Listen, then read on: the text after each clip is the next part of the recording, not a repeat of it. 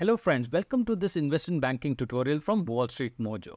Now the next thing to focus on is restructuring and reorganization of an entity in the event of bankruptcy.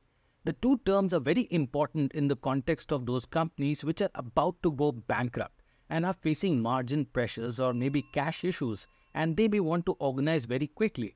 So they can take help from investment banks, and maybe investment banks can help them strategically as well by restructuring the financial aspects of their equity and debt. So investment banks have a larger role to play in this context.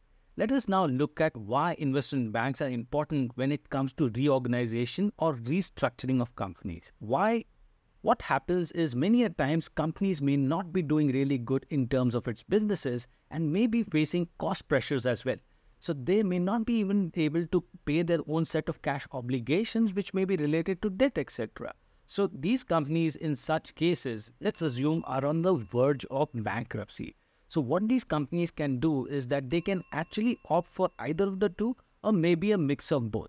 One of them is restructuring and the other one is reorganization, which an investment banker can surely help. So let's first look at what is restructuring and how investment bankers can help in this case.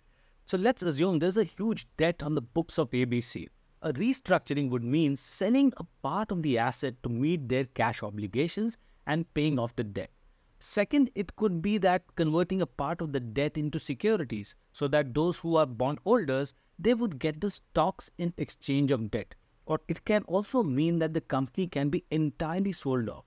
So investment banker can help restructure the original deal with the financiers and kind of find a midway out in between. So all this is done primarily to rescue the company from bankruptcy, which will ultimately lead to nothing but just a shell company where only the debt holders may be able to recover only a partial amount. So this is where investment bankers can actually be handy. Second, it involves around reorganization, which means that you're reorganizing the company's strategy altogether. So let's say earlier maybe the company was into emerging markets, but let's assume that it's resulting in massive losses. So investment bankers may strategically advise whether they should continue with this market or possibly look at other markets like the developed markets. So investment bankers actually take a role of a consultant. They analyze competition, help the management look at the new focus areas, and help them revive their financials. So it may also lead to change in management as well. So reorganization and restructuring are done by investment bankers for a fee, which can be a standard fee or it can be a fee which is based on performance. So that's where again investment bankers play a very interesting role. With this, we hope that you have fully understood the restructuring and reorganization well and also learned in what scenarios these options are applicable. With this video, we have come to the end of the functions that investment banks offer.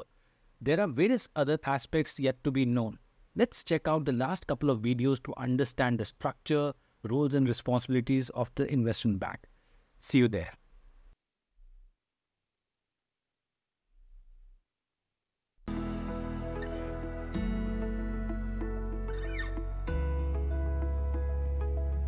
Conclude today's discussion. A big thank you to everyone who tuned in from the WallStreetMojo team. But hold on, the financial adventure continues. The next episode unfolds on Tuesday, and we're super excited about what's in store.